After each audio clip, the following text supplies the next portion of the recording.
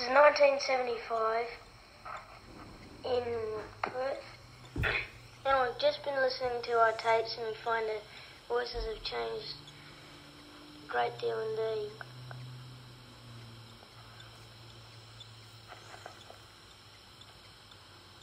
Say something, you're on the air, mate. And we've grown a lot. Mommy didn't recognize Eve's and Anita's. We found that even now, Mummy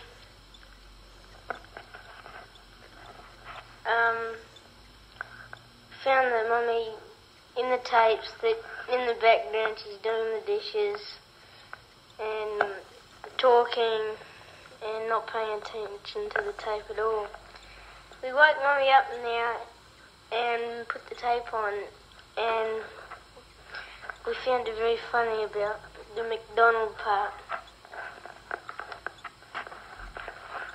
We found it very surprising and hard to understand the children at first because their voices have changed so much.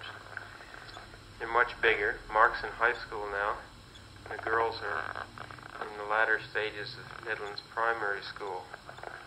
We've begun to think about going back to the United States again. I wonder what we would sing if we had to sing another song. What should we sing? Did you say what month it is? July? Yeah, Mark didn't say what month it was. Didn't he? No, it's July, middle of it's winter time. After it's like spring in Colorado. Which is why Mommy's in bed on Sunday afternoon.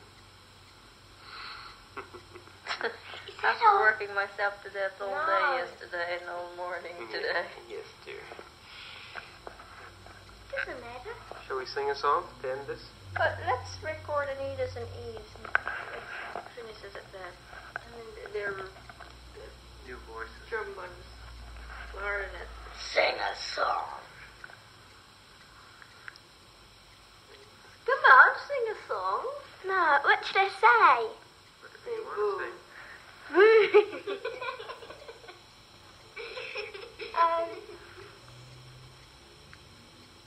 You can say what you've done in Perth.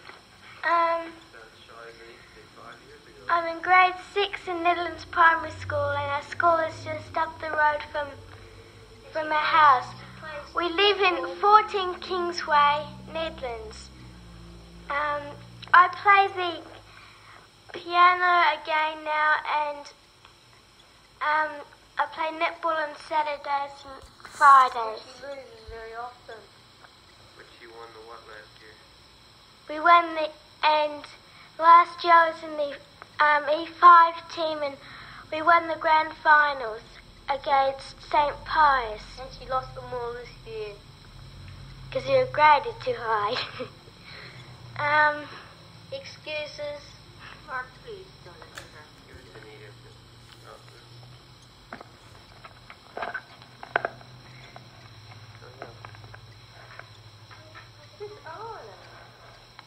What shall you say?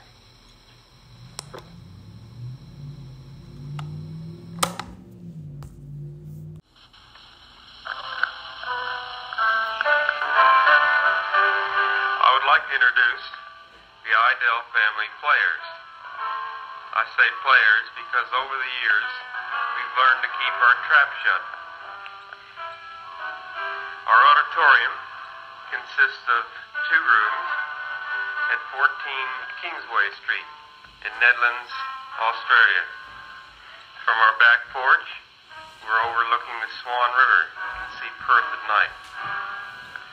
The rooms are decorated with white painted walls and a gold-colored rug.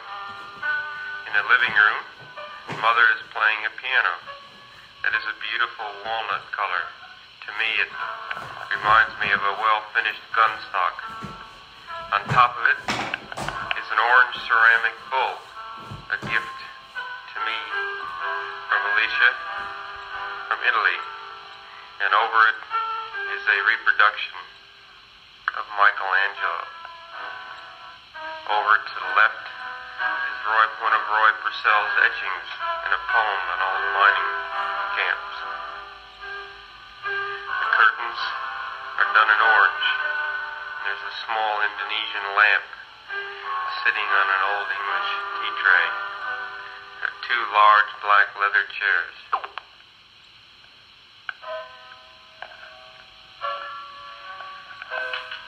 There are also 2 settees, and one is covered at present with a pair of impala hides, red russet brown on the back, tan on the sides, and white on their bellies.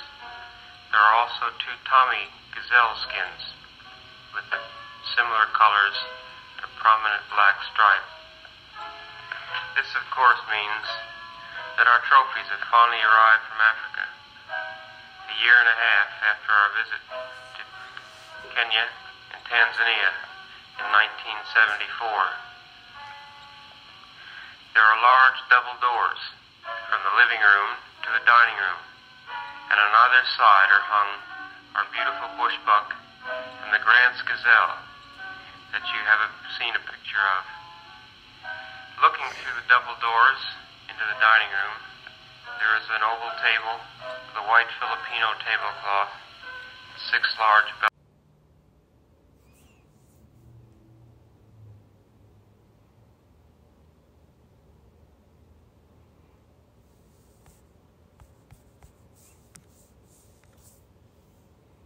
This means, of course, that July is past and winter is over and spring has come to Western Australia.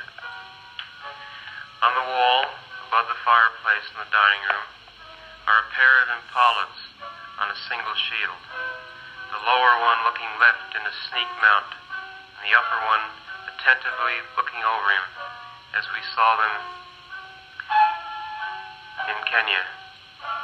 On the mantel are a collection of purple bottles from the gold fields of Western Australia, and the bookshelves are colored by the orange binders of pelican books, blue of penguin books, and a large number of yellow National Geographics that we love so well.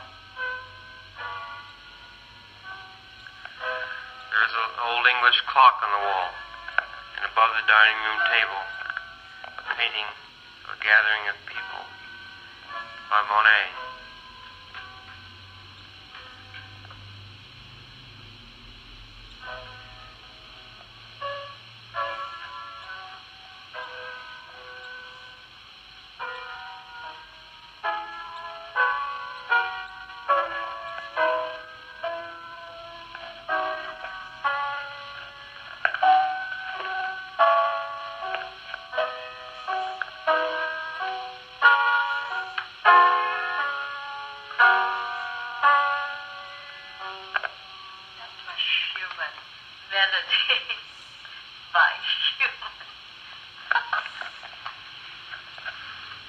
Eve will now play a couple of her favorite pieces. Which are they, Eve?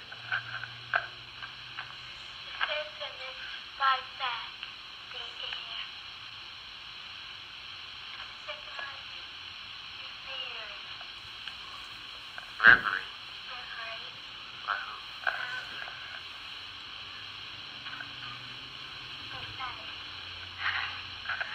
Okay, go ahead, sweetheart.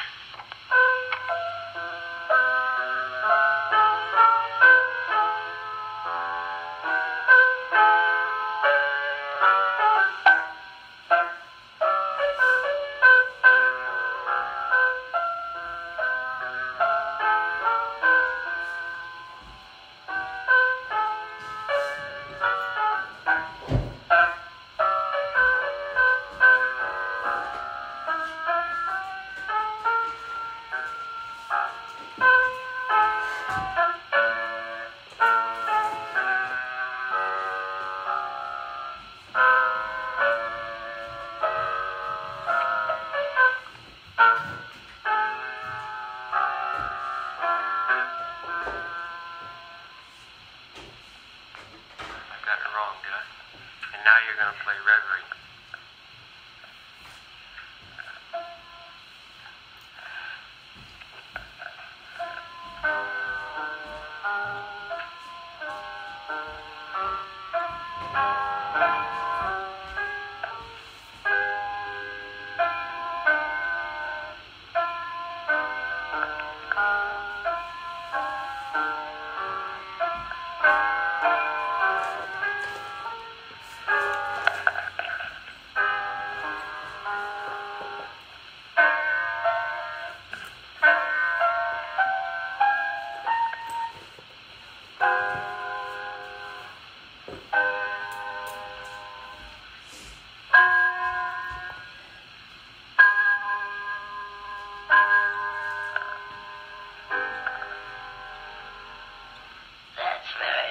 Dave.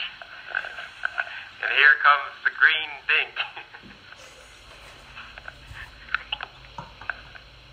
Hello, Nana. Sprechen Sie Deutsch? That's German. I'm taking German and French in first year. And for English, I'm going to read you one of my pieces out of Tom Sawyer. Here's the introduction. Tom Sawyer's real name is Samuel Longhorn Clemens. He was born in Florida, Missouri, 30th of November, 1835. Due to his father's death in 1847, he had a number of jobs. For instance, a river pilot, a timber speculator, and a journalist. His most famous books are Roughing It, The Gilded Age, Adventures of Tom Sawyer, Life in the Mississippi, and Adventures of Huckleberry Finn. In 1906, he started preparing for his autobiography, and in 1907 he received his honorary doctorate from the Oxford University. He died at Reading, Connecticut, 21st of April, 1910, at the age of 75. That's the introduction. Now I'll read my piece. Mary got out of a suit of his clothing that had been used only on Sundays during 2 years. They were simply called his other clothes, and so by that we know the size of his wardrobe. The girl put him to rights after he dressed himself.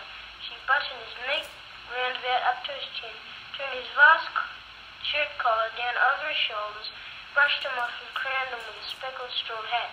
He now looked exceedingly improved and uncomfortable. He was fully as uncomfortable as he looked, for there was a restraint about whole clothes and cleanliness that galled him. He hoped that Mary would forget his shoes, but the hope was blighted. She coated them thoroughly with tallow, as was the custom, and brought them out. He lost his temper and said he was always being made to do everything he didn't want to do. But Mary said persuasively, "Please, Tom, that's a good boy." So he got into his shoes snarling. Mary was soon ready, and the 3 children set out for Sunday school, a place that Tom hated with his whole heart. But Sid and Mary were fond of it. Sabbath school hours were from 9 to 10:30, and then church service. 2 of the children always remained for the sermon voluntarily, and the other always remained too, for stronger reasons. The church's high-backed, uncushioned pews would seat about 300 persons, and the edifice was but a small plain affair with a sort of pine-board tree box on top of it for a steeple. At the door, Tom dropped back a step and accosted a young Sunday-dressed comrade. "Say, Bill, you got a yellow ticket?" "Yes." "What do you take for it?" "What do you give?" "Mr. Littleton, official." "Let's see 'em." Tom exhibited. They were satisfactory, and the property changed hands. Then Tom traded a couple of white alleys for 3 red tickets, and some small trifle or other for a couple of blue ones. He waylaid other boys as they came and went on buying tickets of various colours 10 or 15 minutes longer. He entered the church now with a swarm of clean and noisy boys and girls, proceeded to his seat and started a quarrel with the first boy that came handy. The teacher, a grave elderly man, interfered and then turned his back upon it, and Tom pulled the boy's hair on the next bench and was absorbed in his book when the boy turned around. He stuck a pin in another boy presently in order to hear him say "ouch," and got a new reprimand from his teacher. Tom's whole class were of a pattern, restless, noisy, and troublesome. When they came to recite their lessons, not one of them knew his verses perfectly and had to be prompted all along. However, they worried through, and each got his reward in small blue tickets, each with a passage of scripture on it. Each blue ticket was paid for 2 verses of recitation. 10 blue tickets equaled a red one and could be exchanged for it. 10 red tickets equaled the yellow tickets, equaled a yellow one. And for 10 yellow tickets, the superintendent gave a very plain bound Bible worth 40 cents in those easy times to the pupil. How many of my readers would have the industry and the application to memorise 2,000 verses, even for a Dory Bible? And yet Mary had acquired 2 Bibles in this way. It was patient work for 2 years. And the story goes on, the chapter goes on, about Tom getting into trouble for trading for tickets and not learning his verses. And a visitor came along and he was asked a simple question: who was 2 of the disciples that Jesus had? And he didn't even know that. What did he say? He said David and Goliath, as I recall. Yeah. Hi, Nana and Big Jim. I'm 10 now, and I play the clarinet, piano, and the recorder. I've joined Brownies, and I'm getting enrolled in 2 weeks.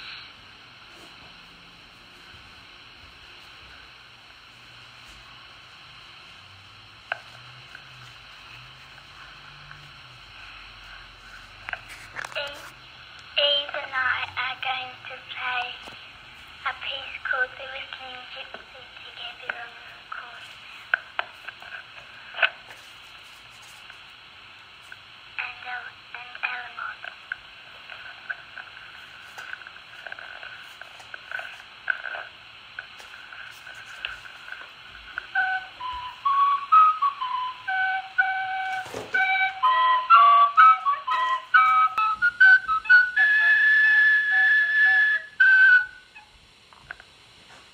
Wow. That was the first recording done by this organization in stereo. Now what are you going to play? Alamon. Alamon means German, I think. Is it German too?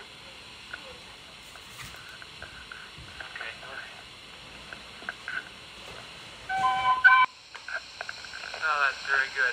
That sounds more Old English than German, doesn't it? The clarinet is old, so the recorders are Old English, but I'm not sure where the clarinet came from. We've got a girl around here that we call Little Toot. We got talked and badgered into finally making this big investment in a clarinet, and for weeks all she sounded like was the wounded goose. But now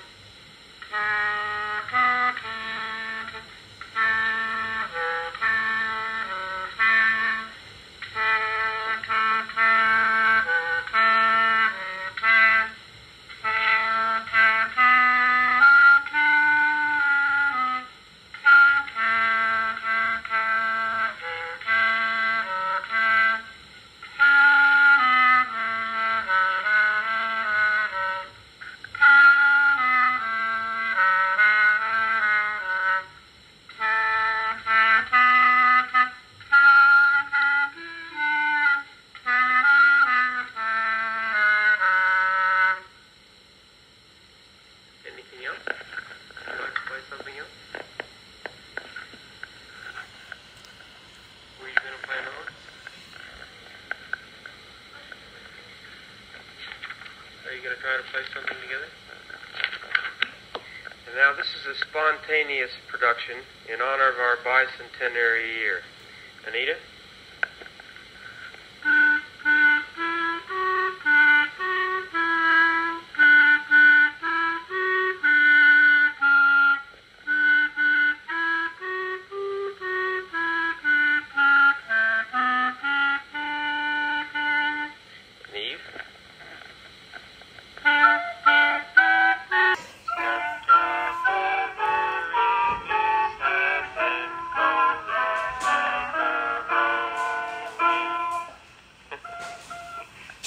That's Well, great. That's what's really great. We promised not to sing, but we couldn't help ourselves. I wrote this morning while watching and looking at the mount. He was old, his progeny secure. Now I can study him from every angle, learn the lessons of his permanent curves. How well he is mounted.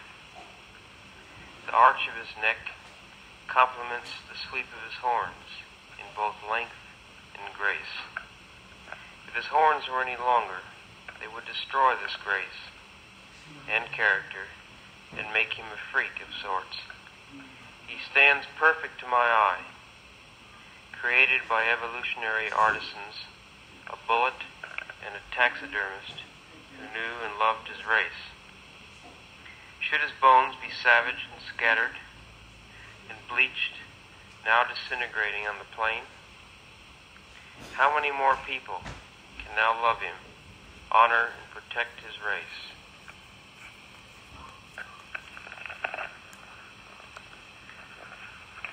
Now Anita would like to play